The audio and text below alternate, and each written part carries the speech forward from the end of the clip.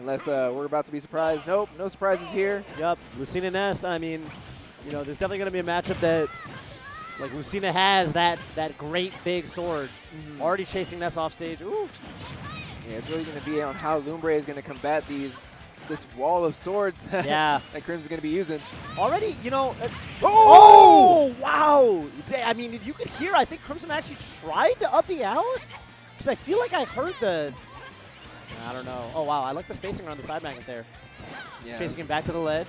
The movement from Lumbre, and especially the use of side magnet when he wants to stall or mix up his approach, is very good. Yeah. We're going to see him really abuse it.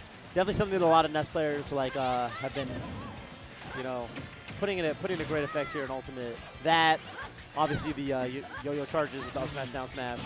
Yeah, I'm not sure we're going to see it too often because we are having Lumbre versus Lucina. Yeah, that's right. Yeah, a character that is like a really, really solid like window of invincibility on the up B. Yeah. So careful. That's so unfortunate for Crimsym. Yeah, and this has been like 2 stocks that he's lost at like 60 or 70. So that's like pretty not great. Yeah, this should be a very, very easy KO at this point. 1 stock to 2, definitely doable if he doesn't lose another stock at 70. That's kind of been the big problem for Crimsym this game. Yeah, these PK Thunder is really what's giving Lumbre a lot of mileage. As soon as he lands one, you can see him starting to approach, putting himself in a position where he's able to follow up, or even just trap Crimsym, getting a couple forwarders along the way. Okay, good full hop over the PK fire. Definitely don't want to get hit by one of those. Ooh, okay, Crimsym going in, hitting those aerials. All right. Ooh. And right there, you know, the mix-up is usually do they land on the platform or do they fall through it? And Lumbre actually guessed right, but it looked like he just kind of misspaced. I think for Lumbre, it's really going to be, is Crimsym going to try and land with an aerial, or is he going to try and land with a shield breaker? Right. Especially after a couple of hits I've already tagged Lumbre's shield, it's going to be dangerous. For sure. And if that was a strong hit, that was going to be curtains right there. Oh, okay. Gets the down smash. A lot of coverage there. Yeah, landing with Nair, connects on a Lumbre, back throw. Yeah, unfortunately didn't get the cross up back air, and that's what Crimsym was looking for. Right, yeah, you know, that's like the strongest back throw, I think, in the game in terms of like, you know, raw, just kill power. Oh, man. Toph, have I ever told you how much I hate the Earthbound characters? They're so tragic, man. I hate those characters. I'm so glad Ness sucks at Melee. Oh, my God. I don't think I'd be able to put up with him if he was... Can you imagine if he was like wave dashing around and then gotcha? Yeah, Get another like wobble situation going. Dude, I mean, I mean, honestly, I mean, I can't hate. They definitely have a lot of like cool stuff.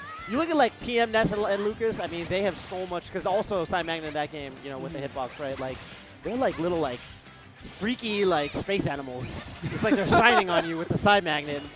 Wave shining, it's terrifying. I was definitely getting shine PTSD when we first booted up Ultimate and saw that. Oh my God. It has a hitbox. It has a hitbox now, and he can stall with it. I love the sound that forward smash makes. Oh, it's so satisfying. It's like a whack. Okay, back air on the shield. Crimsym content holding that shield, very smart. Yeah. The recovery has been really solid from Lumbre, taking that arc that makes it really hard for Lucina to get under him and scoop him with like a back air and a forward air. Because you know that's what she wants to be looking for. That's true. And there's a back throw. God, almost not going to be enough. Center stage. Oh, here we go. The PK Thunder Sharks getting the tail into the main hit. Oh, I like the idea with counter.